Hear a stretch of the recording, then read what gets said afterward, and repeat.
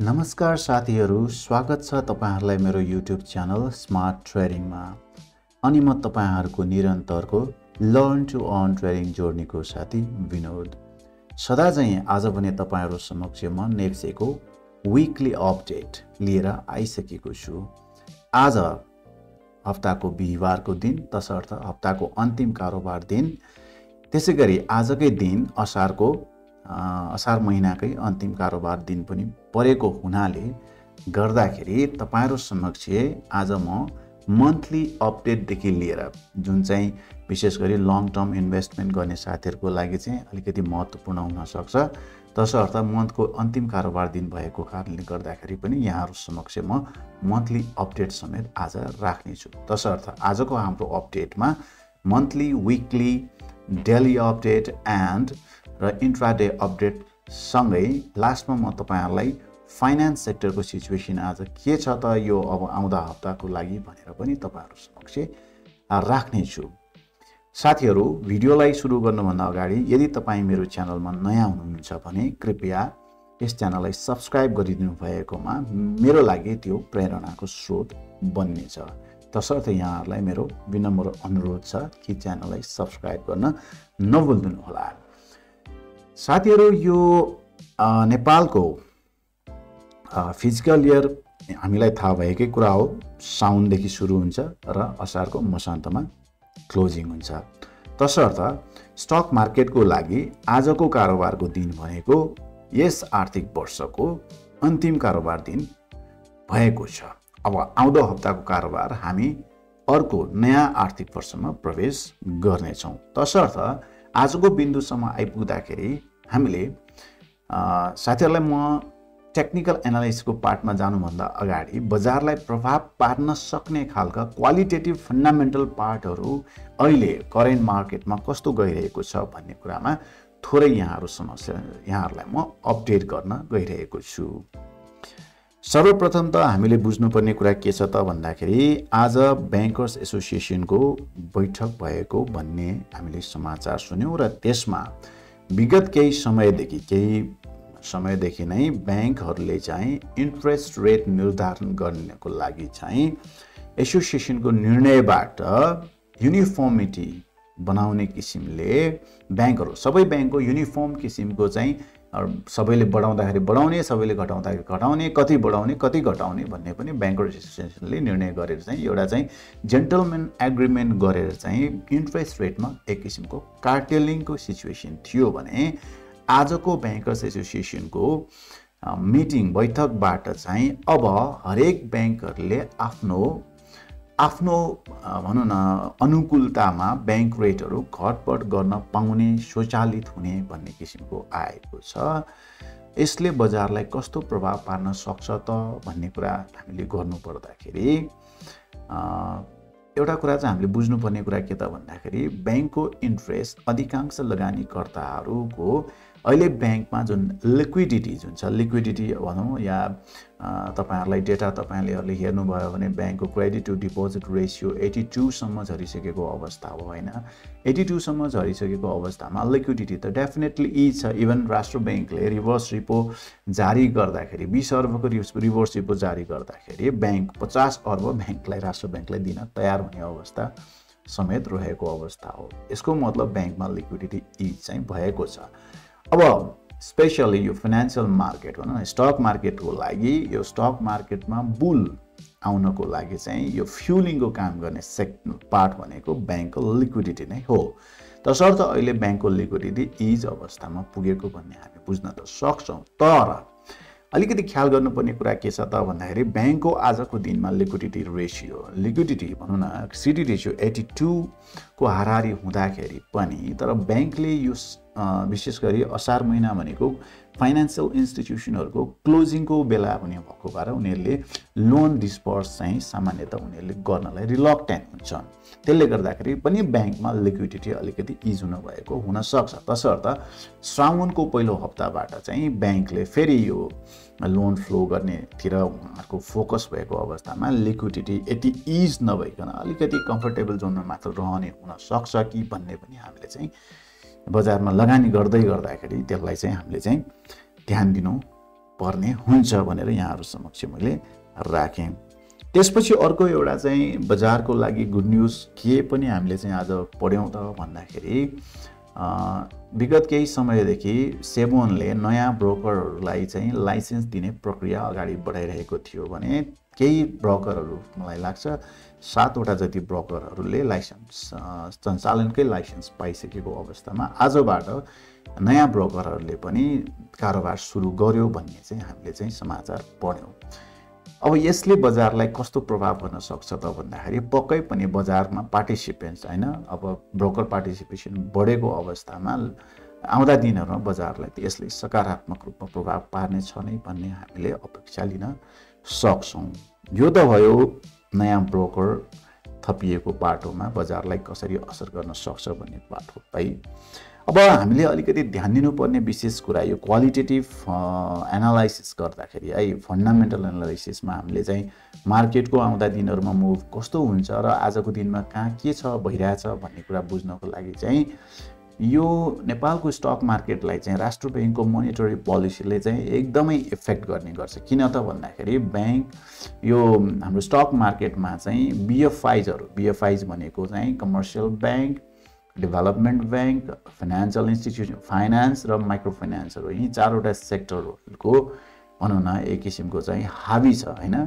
करिब maybe like more than around 50% भन्दा हाराहारी चाहिँ यी बीएफआईज कै कभरेज छ। तसर्थ राष्ट्र बैंकको पोलिसीले सिधै यी बीएफआईजहरुलाई चाहिँ को उसको कारोबारमा इफेक्ट गर्ने भएकोले गर्दाखेरि यसले अर्को पाटोमा नेप्सेलाई पनि यसले चाहिँ इम्प्याक्ट गर्ने गर्छ। तर तसर्थ लगानीकर्ताहरु आजको दिनमा है असारको मसान्तसम्म आइपुग्दाखेरि चाहिँ कतै यो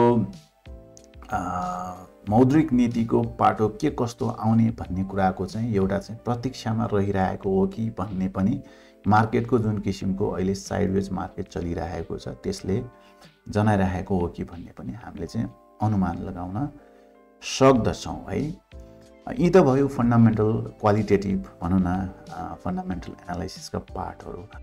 साथीहरु अब जाउँ हामी नेप्सेको टेक्निकल एनालाइसिस तर्फ। अघि यहाँहरुलाई मैले निवेदन गरे चाहिँ यो आजको दिन भनेको असार महिनाको हैन अन्तिम कारोबार दिन पनि भएकोले गर्दाखेरि यहाँहरु समक्ष मैले मन्थली अपडेटबाट सुरु गर्न चाहे। अब तपाईहरुले यो स्क्रिनमा मोनिटरमा देखिराख्नु भएको छ कि यो नेप्सेको मन्थली चार्ट हो। मन्थली चार्ट भन्नाले यो एउटा क्यान्डल एक महिनामा तयार हुन्छ, एक महिना दिनको कारोबारमा है। अब यसमा मैले तपाईलाई छोटो एउटा ब्रिफली यहाँहरुलाई मैले चाहिँ केही आइडियाहरु शेयर गर्छु।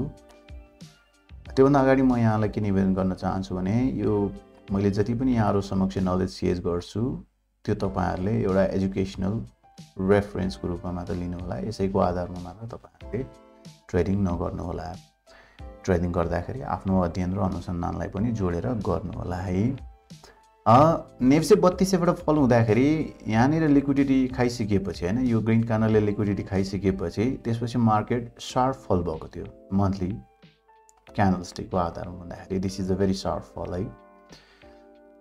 त्यसपछि यो यहाँबाट यो यसरी यो माथि मुभ भयो जस्तै यहाँबाट फेरि मुभ भयो, यो पोइन्टलाई स्विप गर्यो। हेर्नुस् है त यो पोइन्टलाई यो क्यान्डलले स्विप गर्यो हैन। यो क्यान्डलले स्विप गरिसकेपछि जुन किसिमको यो फल आयो यो प्रिभियस हिस्ट्रीमा यसरी शार्प फल आएको थियो भने यो सानो मात्र फल आयो।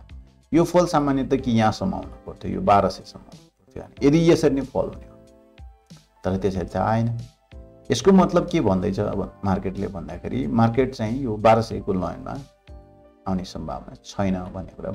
अब कहाँसम्म आउन सक्छ त भन्दाखेरि अब हामी अर्को पर्सपेक्टिभमा हामी यो मार्केटलाई एक्चुअली हेरौँ है त। त्यो पर्सपेक्टिभ भनेको चाहिँ let me just erase it once okay weight.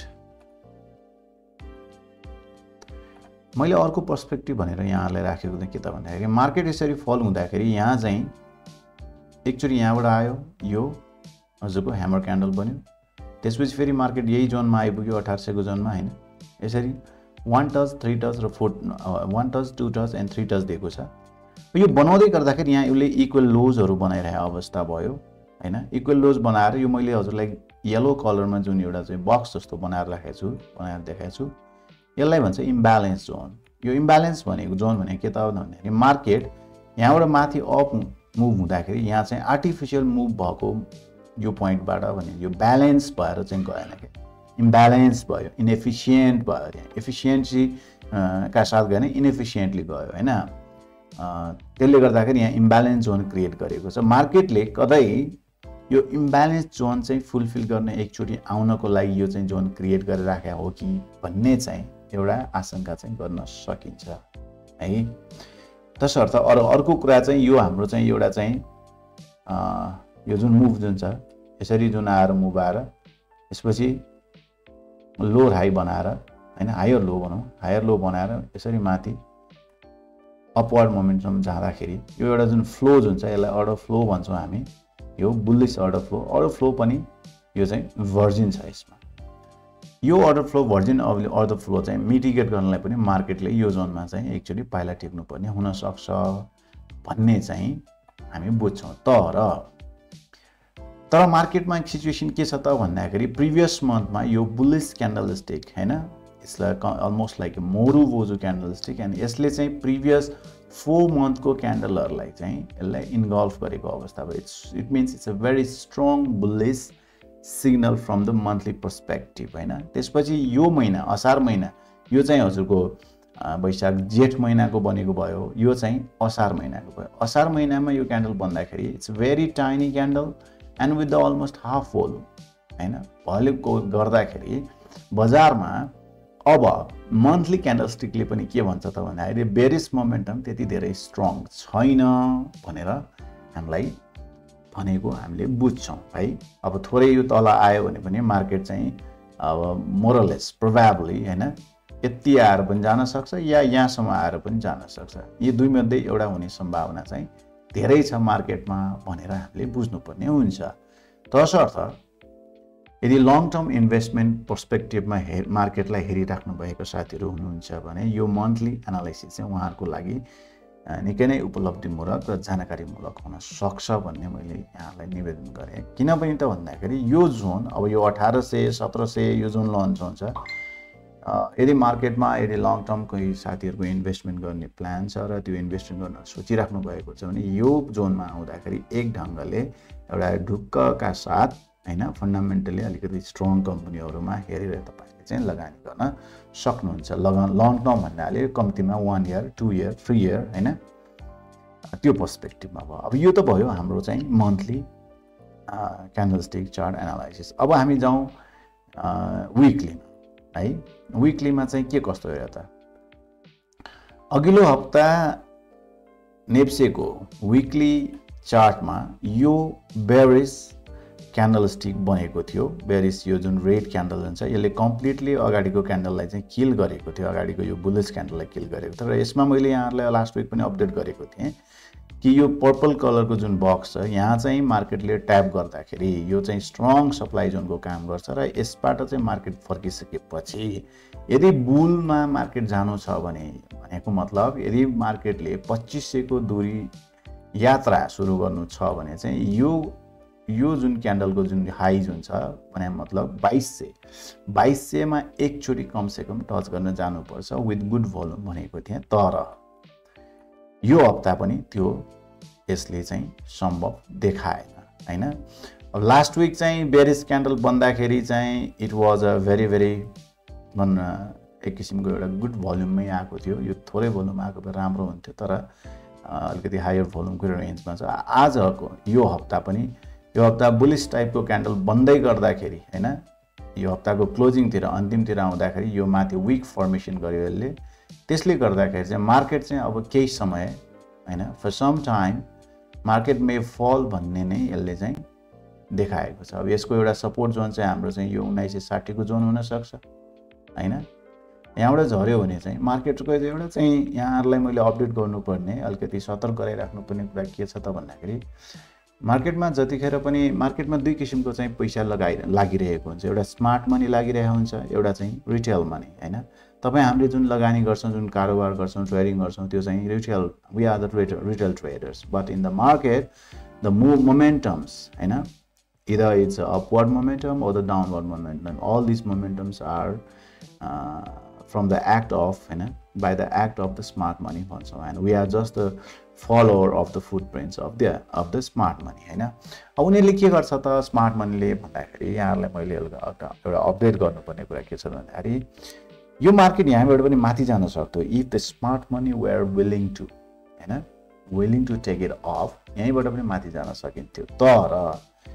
तर यहाँ मार्केटमा कस्तो किसिमको क्यान्डल बनेको छ त, दिस क्यान्डलको प्याटर्न भनेको smart money is not willing to take it off for now, for some time they still want to keep the market in the sideways range भन्ने चाहिँ अर्थ चाहिँ हामी लगाउन सक्ने अवस्थामा छौँ यतिखेर. तसर्थ त्यसलाई बल पुर्याउने हाम्रो चाहिँ त्यो हाम्रो चाहिँ आकलनलाई बल पुर्याउने एउटा एभिडेन्स हामीसँग के छ त भन्दाखेरि यो जुन तीनवटा इक्वल लोजहरू बनाइरहेको छ मार्केटले, यहाँ चाहिँ there is a lot of liquidity over here accumulate भएर बसेको छ, हैन. यो लिक्विडिटीलाई चाहिँ स्मार्ट मनीले ग्र्याब गर्न आउन सक्छ है, यो कुरा चाहिँ हामीले ख्याल गर्नुपर्छ. त्यसैले मार्केटमा हामी हुँदाखेरि मैले पटक यहाँ साथीहरुलाई चाहिँ निवेदन गर्छु कि मार्केटको मोमेन्टम सधैँभरि बुलिश मात्रै पनि नरहन सक्छ, हैन. तर यति भन्दै गर्दाखेरि यहाँले चाहिँ फेरि यसको मतलब चाहिँ मार्केट सकिनै हाल्यो, अब फिनिस नै हुन लाग्यो भन्ने त्यो अर्थमा चाहिँ होइन. अलिकति लामो जोर्नीको यात्राको साथीहरु हुनुहुन्छ भने उहाँले यतिखेर भनौँ न मार्केट चाहिँ 1800-1900 को रेन्जमा चलिराख्दाखेरि उहाँले लगानीलाई आफ्नो एडप्ट गर्दै पनि जान सक्नुहुन्छ. तर सर्ट टर्म ट्रेडरहरु साथीहरुको लागि जस्तै स्विङ ट्रेडर या चाहिँ भनौँ न एउटा स्काल्पिङ ट्रेडर साथीहरुको लागि चाहिँ मार्केटको भनौँ न दिनको चाहिँ मोमेन्टम बडो इम्पोर्टेन्ट हुन्छ. तसर्थ आउँदा दिनमा मार्केटले यो लिक्विडिटीलाई लिन आउन सक्छ, तसर्थ मार्केट तल आउने पनि सम्भावना छ है भन्नेलाई चाहिँ आधार बनाएर चाहिँ हामीले मार्केटमा हाम्रो ट्रेडिङ डिसिजनहरु चाहिँ हामीले लिनुपर्छ. अब यो त भयो मार्केटको विकली अपडेट. त्यसपछि जाउँ हामी मार्केटको डेली अपडेटमा है त. अब डेली क्यान्डलस्टिक चार्ट प्याटर्न कस्तो किसिमको बनेको छ त भनेर हेर्नु पर्दाखेरि लास्ट विक हाम्रो भएको के थियो त भन्दाखेरि लास्ट विक यो क्यान्डल जुन छ देखिराख्नु भएको छ spinning top indices and क्यान्डलबाट market माथि मोमेन्टम लिएको थियो. त्यसपछि मार्केट शार्प फल भयो. शार्प फल भएर यो इन्डिसेस क्यान्डलको तल अलिकति आएर क्लोजिङ नदिकन फेरि माथि नै क्लोजिङ दिइसकेपछि मार्केटले थोरै मोमेन्टम माथि दिन सक्ने अवस्था चाहिँ यसले क्रिएट गरेको चाहिँ पक्कै पनि थियो, हैन.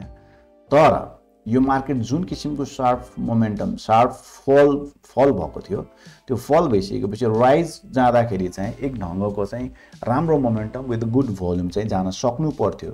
र सक्ने अवस्था चाहिँ अलिकति हामी डाउटफुल त्यतिखेर नै थियौं, हैन. जुन किसिमको यो फल भएको छ विथ गुड भोल्युम हियर, हैन, यतातिर यो भोल्युम पनि राम्रै भोल्युमका साथ चाहिँ फल भएकोले गर्दाखेरि चाहिँ यो माथि जान चाहिँ अब अलिअलि माथि चाहिँ करेक्टिभ राइज मात्र गएर चाहिँ मार्केट फेरि एक ढङ्गले तल नै आउन सक्ने सम्भावना हुन सक्छ भन्ने चाहिँ हामीले अनुमान लास्ट विक पनि लगाएका थियौं है. हाम्रो अनुमान अनुसार मार्केट थोरै माथि गएको पनि छ र मार्केट माथि गइसकेपछि आज बनेको क्यान्डल चाहिँ बडो इम्पोर्टेन्ट क्यान्डल बनेको छ. दिस वन क्यान्डल है, यो तपाईको सुटिङ स्टार क्यान्डल जुन बनेको छ. सुटिङ स्टार क्यान्डल बन्दै गर्दाखेरि यसले यतातिर भएको यो मार्केटको लेफ्ट साइडमा भएको सबै लिक्विडिटी यसले चाहिँ स्विप गरिदिएको छ. अल द लिक्विडिटी स्विप्ड, हैन, विथ गुड भोल्युम है. आज भोल्युम राइज भोल्युम भएर पनि स्विप गरेकोले कारणले गर्दाखेरि मार्केटलाई हामीले जुन किसिमको यसले डाइरेक्सन दिन सक्छ भनेर अघिल्लो हप्तादेखि हामीले प्रेडिक्ट गर्दै आइरहेको भनौँ न एउटा चाहिँ हामीले चाहिँ अनुमान लगाउँदै आइरहेका थियौँ. त्यो अनुमानलाई हामीले चाहिँ साथ दिइरहेको हो कि भन्ने हामीले चाहिँ हेर्न सक्छौँ. त्यसको एउटा बल पुग्ने एउटा आधार के पनि हो त भन्दाखेरि यो फल हुँदाखेरि कति दिनमा फल भयो.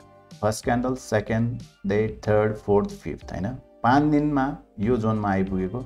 5 दिनमा यो यसले तय गरेको यात्राको आधा पनि तय गर्न सकेन, हैन. यसको मतलब downward sellers are more stronger then the buyers, हैन. बायर्ससँग आधा मात्र एनर्जी भयो के, हैन. दे आर हाफ भनौँ न स्ट्रङ्गर देन द सेलर्स भन्ने कुरा भयो.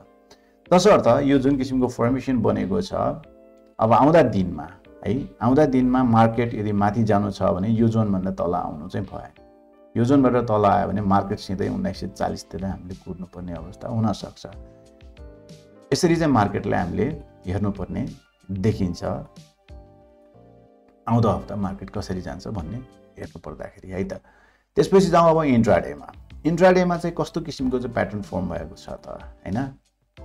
इन्ट्राडेमा पनि मैले अघिल्लो हप्ता तपाईलाई अपडेट गराएको थिएँ कि मार्केटले यो जुन मेरो स्ट्रङ डिमान्ड जोन जुन छ यो कति हो त भन्दाखेरि 2040 को हाराहारीको हैन 40-50 को स्ट्रङ डिमान्ड जोनलाई ब्रेक गरिसकेपछि मार्केट अब बेरिसमै केही समय बेरिसमै लाग्छ हैन।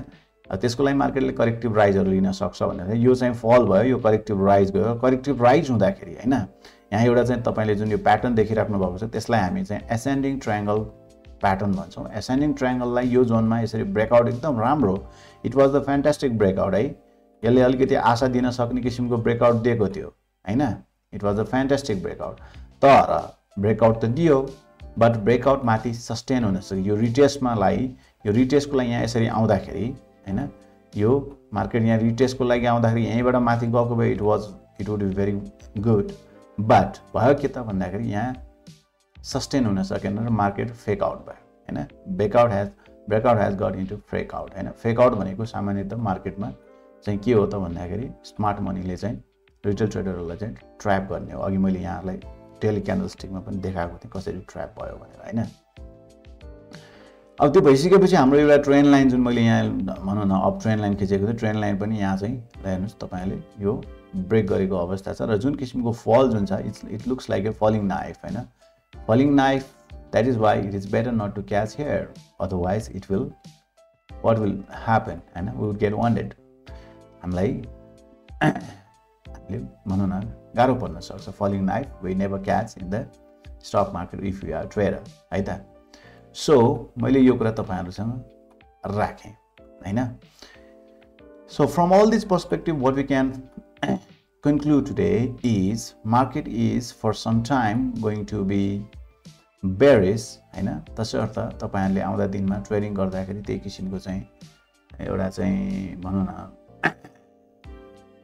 डाउटलाई अगाडि राखेर पनि तपाईहरुले ट्रेड गर्नु पर्ने हुन्छ भन्ने मैले यहाँहरुलाई अनुरोध गरेँ। आफ्नो अनुसन्धानलाई पनि त्यसमा जोड्न सक्नुहुन्छ तपाईहरुले आफ्नो ट्रेडिङ डिसिजन लिनको लागि। अब जाउँ हामी त्यसपछि यो नेप्सेको हाम्रो ओभरअल मार्केट एनालाइसिस पछि एउटा सेक्टर को एनालाइसिस गर्नतिर लागौँ हैन। यो सेक्टर चाहिँ आज मैले तपाईहरुसँग चाहिँ लिएर आएको छु फाइनान्स। फाइनान्स सेक्टरको चाहिँ यसको चाहिँ लङ टर्म पर्सपेक्टिभ हामीले हेर्ने हो भने चाहिँ मेरो आफ्नो जुन किसिमको मेरो एनालाइसिस छ त्यो एनालाइसिसमा मार्केटको यहाँबाट बुल आएको थियो हैन। यो हाई यो लो बनाएर बुल आएको थियो। From my perspective, my structure magnet perspective this is no high not low okay. यहाँबाट यो सिंगल लेग छ।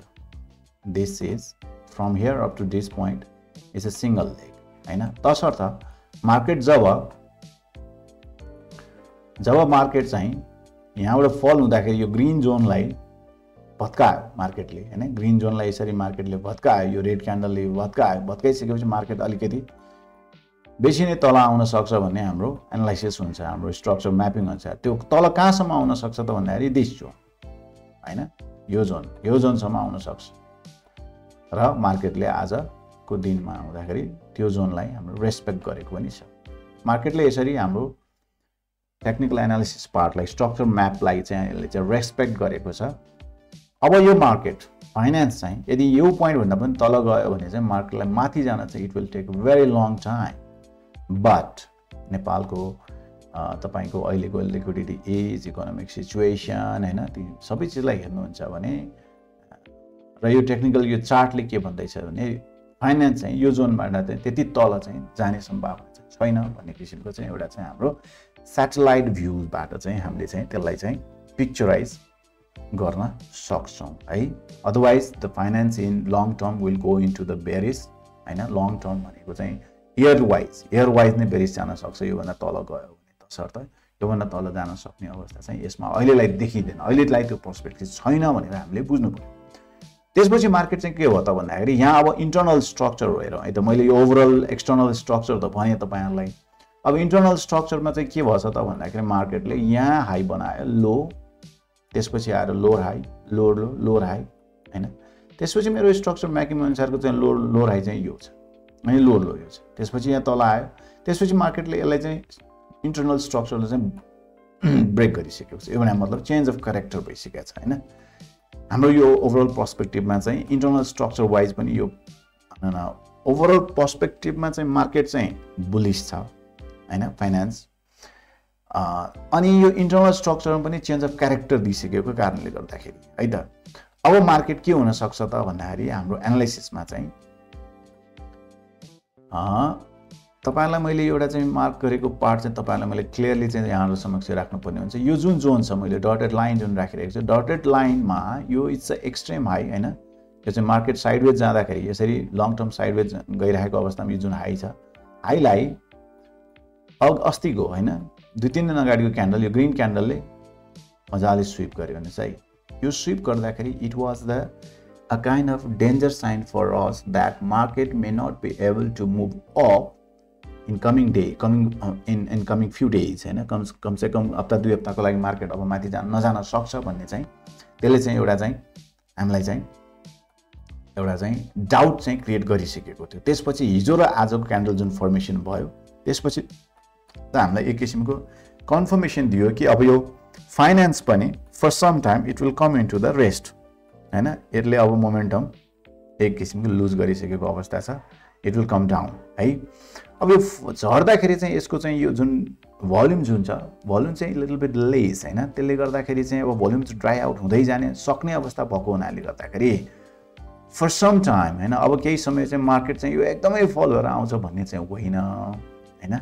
यसको चाहिँ अब दुईटा पर्सपेक्टिभ मैले यहाँहरुसँग चाहिँ राखेको छु। इदर this market will come down up to this point, यो ग्रीन जोनसम्म, ग्रीन जोन भनेको 1720-30 को जोनसम्म आएर फेरि मार्केट माथि जाने नै छ हैन। त्यतिखेर यहाँसम्म आउँदाखेरि यो मार्केट कसरी आइपुग्छ र यहाँ के कस्तो चाहिँ क्यान्डल स्टिक प्याटर्न बन्छ, whether it will give us the entry trigger like here हैन। यहाँको जस्तो क्यान्डल स्टिक प्याटर्न बनेर एन्ट्री ट्रिगर हामीले दिन्छ भने हामी यही एन्ट्री गर्छौँ। Otherwise we may have to wait for the market up to this point हैन। किनकि यहाँ हाम्रो चाहिँ एउटा चाहिँ स्ट्रङ डिमान्ड जोन जुन चाहिँ अनमिटिगेटेड छ र यो जोन भनेको यो it's completely this one it's a liquidity John हैन। मार्केटले यो लिक्विडिटी ग्र्याब गर्न आउन सक्छ हैन, ग्र्याब गरेर मात्र माथि चाहिँ जान सक्छ। बट यो ओभरअल यो कुरा भन्दै गर्दाखेरि अघि मैले एफसीमा पनि तपाईहरुलाई चाहिँ भनेको थिएँ, यहाँहरुले राखेको थिएँ र यो फाइनान्समा पनि है अबको मुभ भनेको छ, अबको downward move whether how long it may be it doesn't matter हैन, छोटो होस् या लामो होस्,